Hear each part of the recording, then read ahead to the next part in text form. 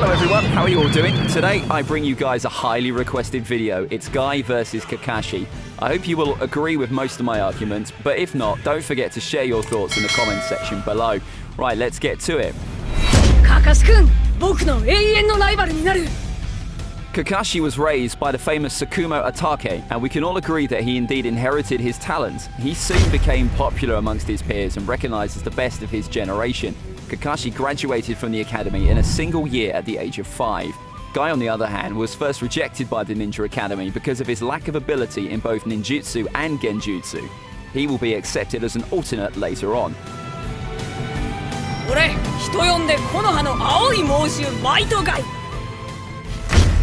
Besides being mocked for most of his childhood, Guy kept training to shorten the power gap between him and Kakashi.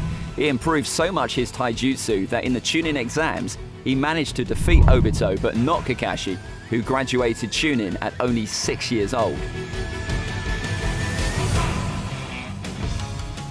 We don't get to know much about Guy's childhood, but we know that after he became Genin, his father Might Dai showed him the 8 gates technique and taught him how to train this ability. So it is really likely that during his days as a Chunin, Guy was able to at least open 4 to 5 gates. Kakashi was promoted Jonin at the early age of 12, and he already had an A-rank jutsu like the Chidori in his arsenal.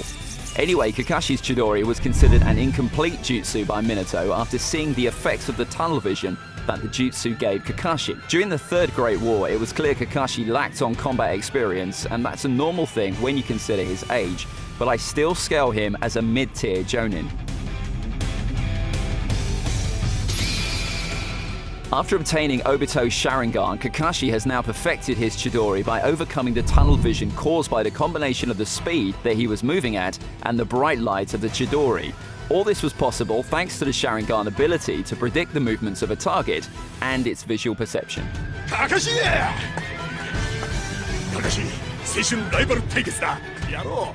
Due to his role in Rin's death and his failure to honor Obito's last request by protecting her, Kakashi began dropping into a depression.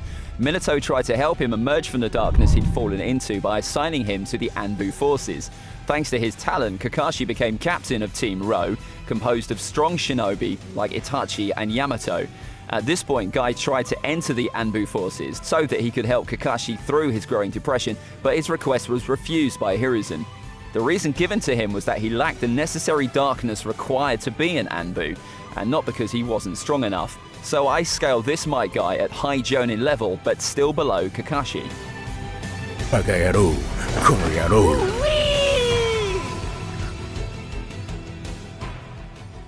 Base Guy is almost featless, and yeah, of course he was a top-tier taijutsu, but beside that, he doesn't have any combat ability or feat worth mentioning.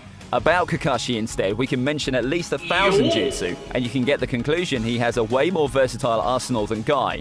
In a 1v1, Kakashi would surely avoid engaging Guy in a taijutsu confrontation, and he would try his best to keep him at a long range in order to spam all his ninjutsus. And when we also add his Sharingan to this confrontation, I don't see what Base Guy could try to even do without opening any of his gates.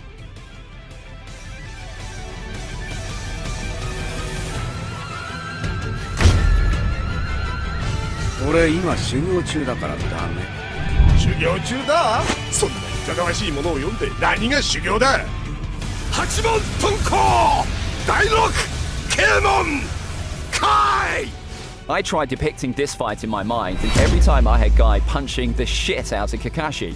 Don't get me wrong, I think this would be a balanced fight, but I came up with the conclusion that Guy is just too fast for Kakashi to handle, and Kakashi in the beginning of Shippuden still has a big stamina problem where Guy instead can withstand his 6th gate with minor later drawbacks.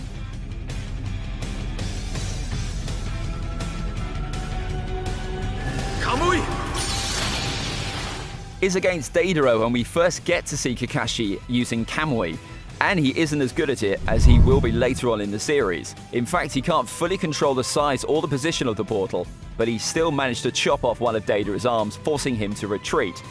Anyway, I don't see Guy letting Kakashi perform his Kamui, especially while in his 6th gates form. Guy's too fast for Kakashi to handle, and he wouldn't have the time to properly aim and perform his Kamui before getting blitzed and defeated in taijutsu.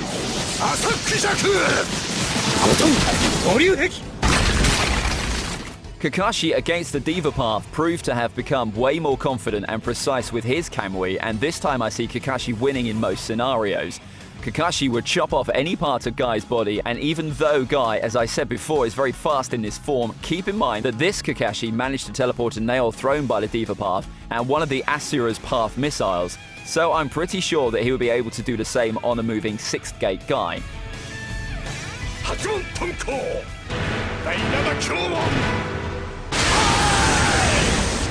War Art Kakashi has way more chakra at his disposal, and he's able to spam Kamui, Reikiri, and many more elemental jutsu without major drawbacks, and he also became even more precise and fast at using Kamui since he was able to teleport one of KCM Naruto's Shadow Clone, who is faster than the Raikage. He also managed to damage multiple V2 Jinchurikis with his lightning cable, so the buff is definitely present.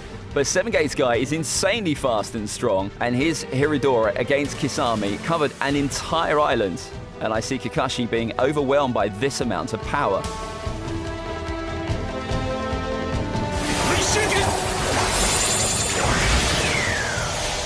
And here we are with 8 Gates Guy versus DMS Susanoo Kakashi. So I won't waste too much time explaining each other's abilities, but I'll get straight to the point.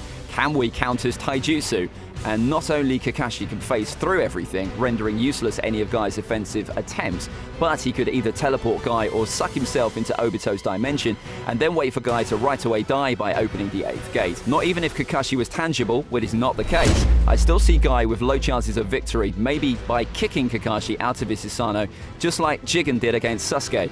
But that would mean assuming that Guy would be able to dodge both Kamui Shuriken and Kamui Raikiri while trying to do so. And I'm not saying Guy wouldn't be able to do that, but I find it very hard to believe since Kakashi managed to tag a way faster character like Kaguya in this form.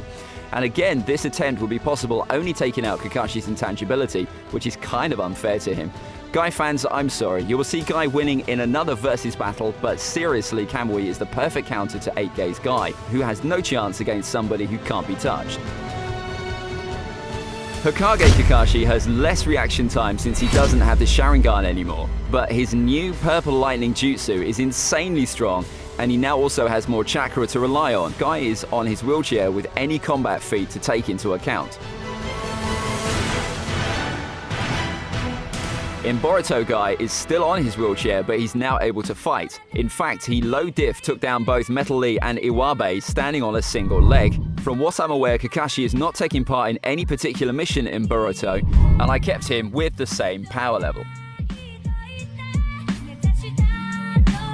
So there we go, guys. Don't forget to like if you enjoyed this video and subscribe for further uploads. This is AnimeScale out. Bye.